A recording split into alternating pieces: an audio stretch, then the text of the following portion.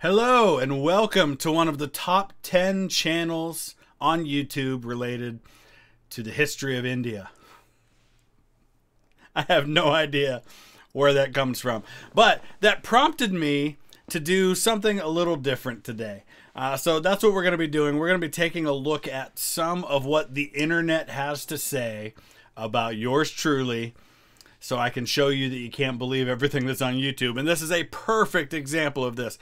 I don't know anything about this site. It's interestedvideos.com, but this is their list of the top 10 history of India YouTube videos. Now, or YouTube channels. Now, I want to scroll down because here we are at number 5, vlogging through history. Number 1, I have nothing against the history of India.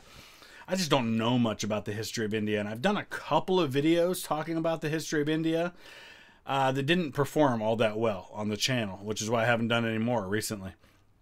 But I just want to read the biography of my channel here on interestedvideos.com because it says Vlogging Through History is a YouTube channel created by historian and vlogger Sam Nixon. Now, no offense to anyone out there whose name might be Sam Nixon, or if your name is Sam, or if you have the last name Nixon. That is not my name. I'm 100% sure that my name is not Sam Nixon. I have no idea where that came from. The channel focuses on the history of India with a focus on education and historical accuracy. Now, I do like to pride myself on getting things right, and when I get things wrong, as I do, I try to post corrections. Sam provides a unique and engaging perspective on Indian history, and his videos have been met with positive reaction from viewers.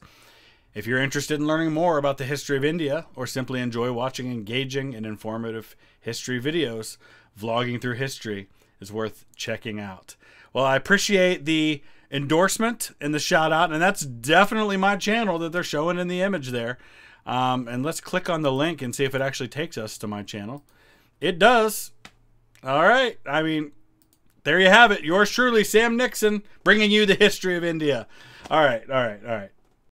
Here's another fun one. This is where they talk about my net worth. Now, granted, the information here is a little behind. I mean, they show me as 219,000 subscribers. We're around 335 now. And they show 364 videos. I think I have more like 700 videos at this point.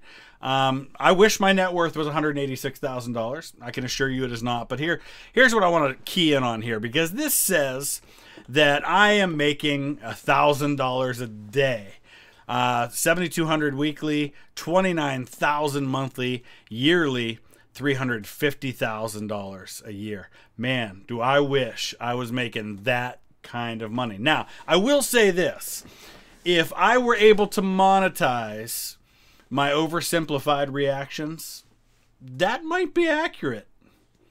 But I haven't made any money on the oversimplified reactions. I've made oversimplified a lot of money. So yeah, if I were able to monetize all of those videos instead of all that money going right to oversimplified, that might be in the realm of possibility. But now I can assure you 100% I'm not making anywhere near that kind of money on the channel. I wish that I was. And I'm sure that there are plenty of YouTubers out there who are making that kind of money. I'm not one of them. Okay, so here's Wikitubia, which is kind of a Wikipedia of YouTubers. And I don't know where this came from or who put it together, but I'm curious to read it and see how accurate the information is. So Chris created his gaming channel, History Guy Gaming, which was actually originally called The History Guy. So those of you who might not be familiar with my channel, I did December 18th, 2016 is when I started my first YouTube channel. It was called The History Guy, and it was intended originally to be a mix of strategy gaming, but also my historic site videos from my travels. About a year and a half after I started the channel, I started getting nasty messages from people saying that I was stealing the identity of the channel, The History Guy, History Deserves to Be Remembered. But there was one small problem with that, and that is that my channel actually started like a month or two before his channel did. So I had the name first.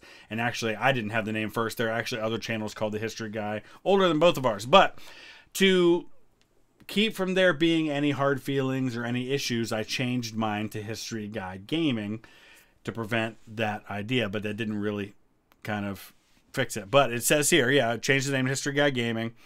So yeah, this is all 100% accurate. So whoever's updating this is doing a good job. They obviously have paid attention to what I've said. On April 25th, exact date, 2022, Chris changed his gaming channel's name to VTH Gaming for the sake of continuity. Accurate. This is pretty good so far. On July 5th, 2020, Vlogging Through History was created. True, I created the channel then. Daily content didn't really start on the channel until December 2020, though. I originally set it up as a way to offload all my stuff from the gaming channel, my historic site video, to the other one. Yeah, because of the pandemic, frequently reacts to videos on historical topics. All true. Hey, this is pretty good so far. He also runs 2 other YouTube channels, VTH Extra and VTH Originals. Created, blah, blah, yeah. Hey, kudos to whoever's updating this stuff, man. Chris was born in Ohio, United States. True. Has loved history since he was 8 years old. His love for history started when Robert Ballard found the Titanic in 1985. Whoever's updating this, man, you guys really pay attention. Good job. Studied to be a history professor, but never worked as a full-time teacher. All true. Chris is a professional genealogist, has written multiple books about various families. He also works as a speaker for Rachel's Challenge, an organization created by Rachel Joy Scott's family dedicated to spreading kindness and compassion in schools. All true. This is good. This is all accurate so far. I like it. Chris is a pastor at Salineville Church of Christ. That is also true. He has visited every state except Utah and Rhode Island. True. Yeah, I'm going to get there one of these days. After initially disagreeing with Mr. Beat about his worst presidents, Chris and Mr. Beat did a collaboration live stream ranking of U.S. presidents for President's Day. Yeah, I like Matt. Matt's a good guy. I consider him a friend, and I'm really glad I've gotten to know him and his wonderful wife, Shannon. Chris runs a podcast called the Vlogging Through History Podcast. Also true. He's known for mentioning his ancestors and Northeast Ohio in his reaction videos. True. His least favorite president is Woodrow Wilson, and he's made a satirical video on reasons he loves Woodrow Wilson on April Fool's Day. Hey, whoever's updating this, good job. Everything is accurate. So, and then Smith the Cop 11 says, love this dude. Appreciate that, Smith. Love you too. Hey, good job. Wikitubia. I wish the picture was a little better. That's a picture of me at the Chattanooga National Cemetery in May of 2021 from one of my videos. But hey, good job, whoever put that together. Here's another one I stumbled across. It's tvtropes.org, and it has a little listing here of me and hundreds of other things as well.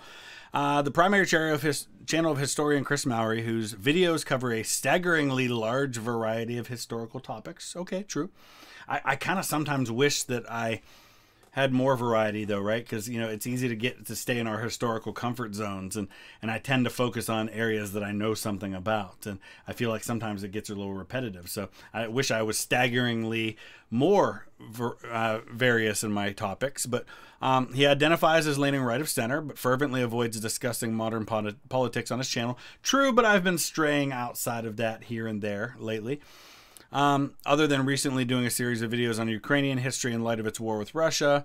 Despite his political leanings, which he has described as being heavily shaped by his devout Christian belief and history as a pastor. True, that definitely shapes my worldview and my political beliefs and my biases, 100%. Chris largely comes across as being very moderate and rational. I hope so. I hope I do. He openly enjoys Hamilton and Sabaton. Yeah, absolutely. Very disdainful of lost cause revisionism. Yes. And he hates Nazi apologists and Holocaust deniers and instantly deletes them from his comments anytime they show up. 100% true. In a recent video, he went against his no politics ever rule to take a political compass test. While he expressed some predictably conservative views, pro-life sentiments, and interventionism mostly, a substantial number of his other beliefs on gay adoption, welfare, and corporate regulation, among other things, put his final result at center-left. I still would argue that test was probably not accurate, and I would be center-right overall, but interesting. All right, this should be fun. This is on the, I don't really do Reddit too much, Reddit's not really my thing. My daughter's like really into Reddit. But this is on the At and Shay Films Reddit. And this should be very interesting to read what people have to say about me on there.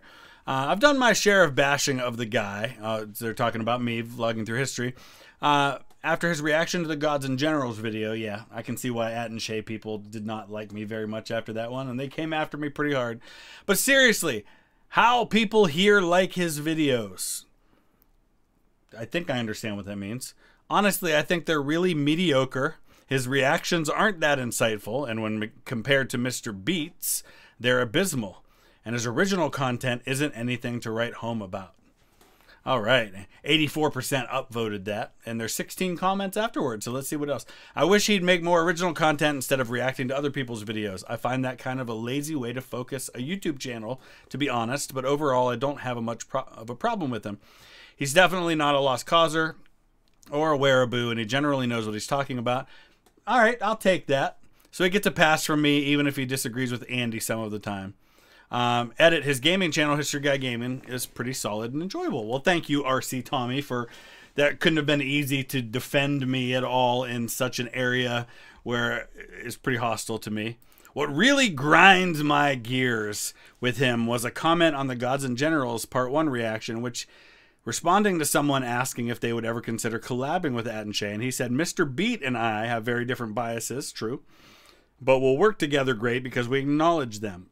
I would have a difficult time working with At and Shay because he believes his views are the only correct ones, and that he's not biased, which is just arrogant and a bold statement to make from a person you only know from watching a couple videos. Okay, but I was commenting on his arrogance about being the... anyway. The one he did for the Generals episode of Checkmate Lincolnites was awful. People need to know what these people actually believed and what they were actually fighting for. And while the CSA had very good generals, they lost because they weren't as good as the Union generals, who weren't trying to take all the glory for themselves, yeah?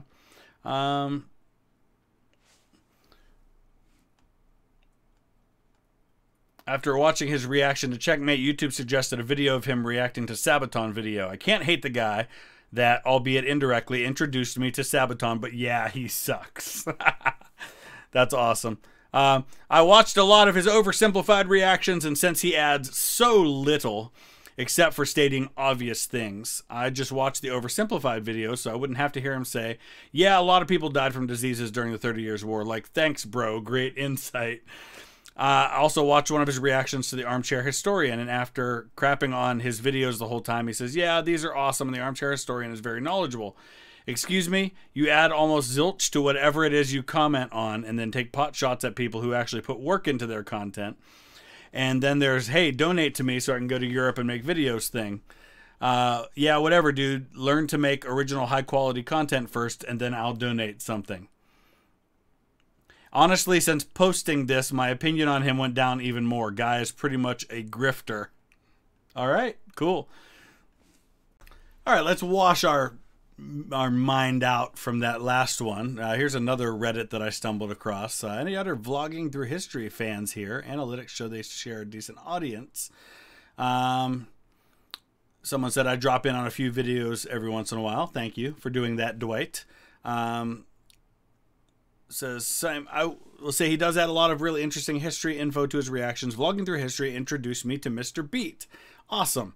So one of the things I really love about the growth that this channel has had is it gives me now a platform to maybe introduce people to channels maybe they haven't discovered yet. Because, you know, there's a lot of great channels out there, and maybe I can kind of become kind of a central hub for people to find some of those channels.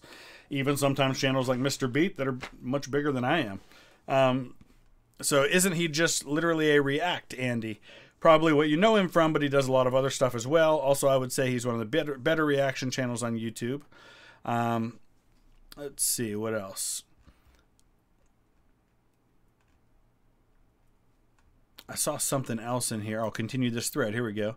Also, he says he uses React videos to fund trips to historical battlefields, which are A+ content. Thank you, a toxic user. I'm trying to make those better all the time. Excited to bring you the new ones from Eper. Also, political-wise, he's what I imagined a typical non-brain-rotted Republican voter would be like. Now, I will say I'm not a Republican. I do lean conservative, though. I think both parties suck. But, hey, anyway. Okay, well, that was fun. Something a little different. I just, for some reason, felt the need to do that after I saw that I was a popular Indian history YouTuber. But if you know of other links of other things that are out there that are either really accurate or really super inaccurate, like we've looked at, let me know. If you comment in the comments below and put a link, I'll have to approve it. It's just a protection thing against spam and stuff like that. So don't feel bad if you put a link and you don't see it appearing in the comments right away. I'll have to go in and manually approve those. But be watching for more content coming in the days to come. Thanks for watching, guys.